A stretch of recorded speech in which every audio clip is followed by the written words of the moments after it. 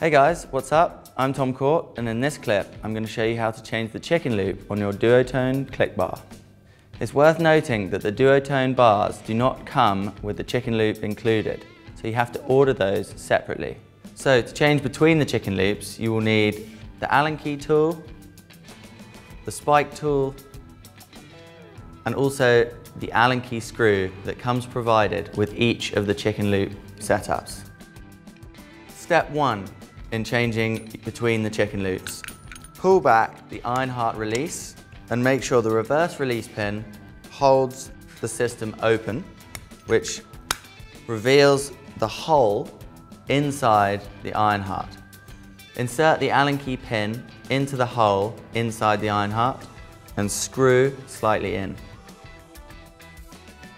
Once that's in place, then you want to choose the chicken loop that's right for you.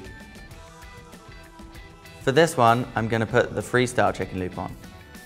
So once you have chosen the chicken loop that's right for you, you then thread on the chicken stick onto the end of the chicken loop,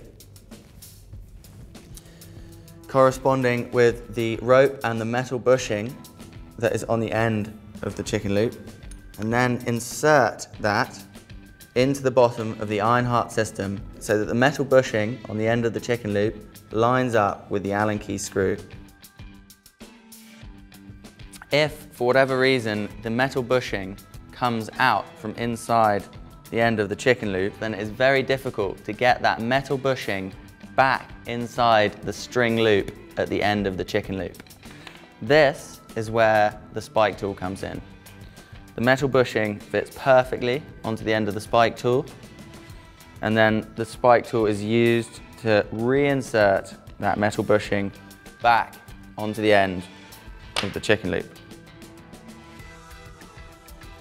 Just in case you find it hard to do with your fingers, you can use the end of the Allen key to push the rope down over the metal bushing.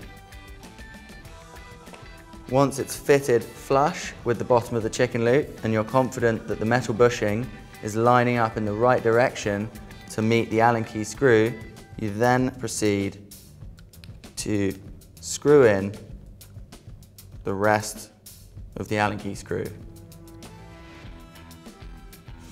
This screw should screw in easily and freely. If there's any obstruction, you should take it out and check again.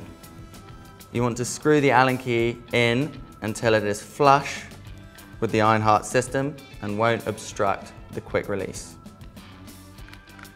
Once the screw is fully in, it's simply a matter of bending the new chicken loop round, clipping it into the iron heart reverse release pin and releasing the quick release system so that your chicken loop is fitted in place. So there you have it. That is how you fit the freestyle chicken loop to your Duotone Click Bar. You can find the spare parts for all of our Duotone products at your local dealer, your nearest shop, or online on our website.